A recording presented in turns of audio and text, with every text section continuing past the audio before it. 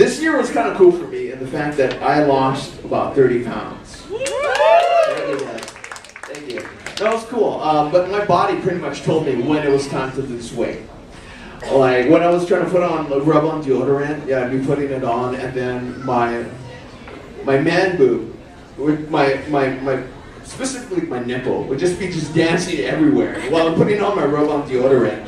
It was just dancing. It looked like a nervous eyeball. Kind of like the eye of Sauron in Lord of the Rings, you know, before like Frodo drops the ring into the lava, like, uh-oh, Frodo, where's the ring? Uh-oh.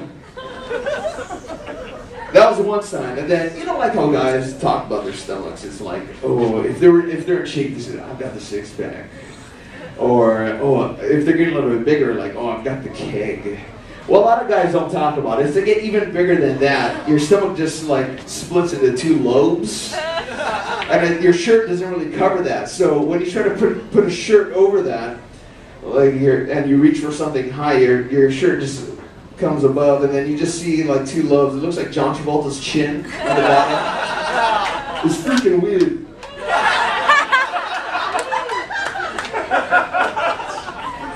But I've lost all of that. I've lost all of that, and but it's weird now because I'm not exactly skinny, but I'm not exactly fat. And if we're talking about like gay skinny, I don't even want to go there.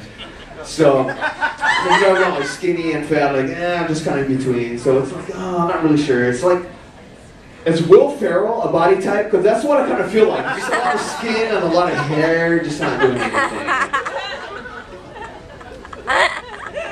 And then having a hairy chest just sucks because I've got those big like $C nipples. So when I've got my shirt off, it just looks like someone with big pink binoculars just looking at you through a like black forest. I'm like being spied on.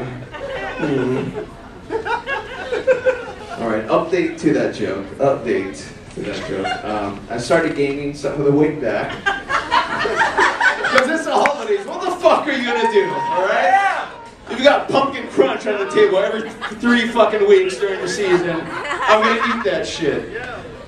So I've been gaining some of the weight back. And I found this out by another sign that my body tells me is that I put on a tight pair of jeans and I wear my pants kind of low. So what happens is when you put a low pair of tight jeans on, your butt kind of gets this butt cleavage in the back. Like your pants just kind of just pushes your butt cheeks together and gives you like the cleavage. And I didn't really know about this until I had an itch on my back. And I just went ahead and scratched. And then my hand just brushed against my butt cheeks, my butt cleavage, and my dick twitched. Which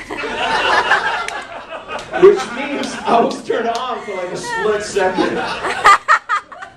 For a split second, my dick wanted to go between my own ass cheeks.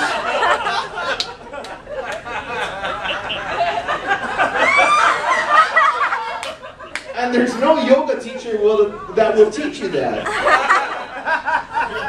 I know because I've looked. And no one will teach you that. That's fucking horrible.